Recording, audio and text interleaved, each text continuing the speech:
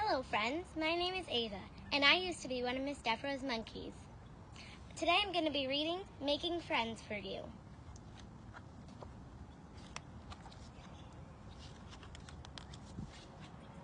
Lisa was a very loud schoolie.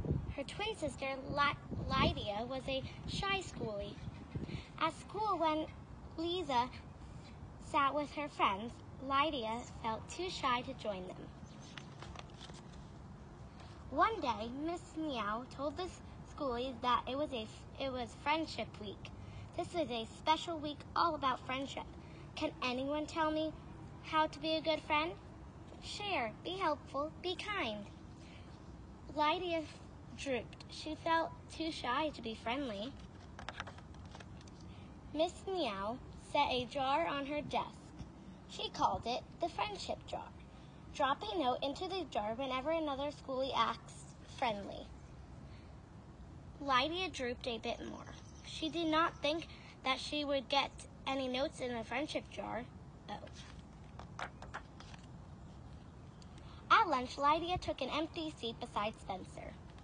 Lydia noticed Spencer wasn't eating. She straightened up and spoke, but no louder than a whisper.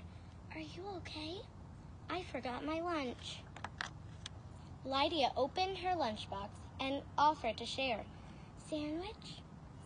Thanks. Tomorrow it'll be my turn to share." After eating lunch, they decided they would sit together again.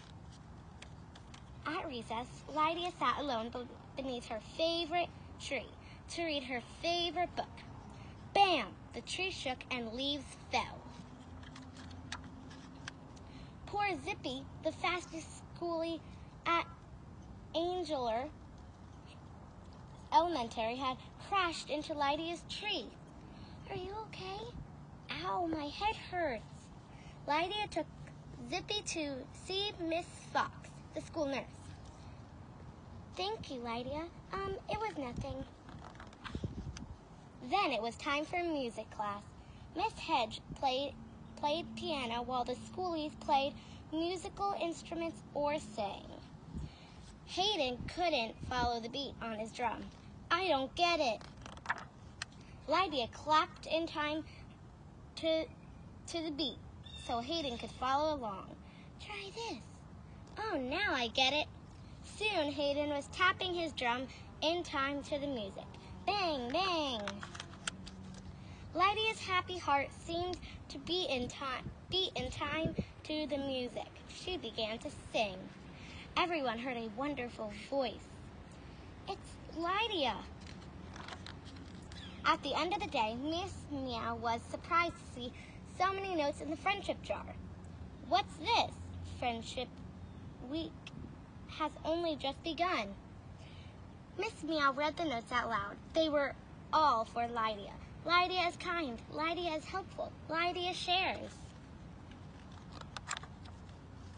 Lydia blushed. She smiled. And in a quiet but very clear voice, she spoke. "Thank you, friends." The end. I hope you enjoyed my story. Bye, friends.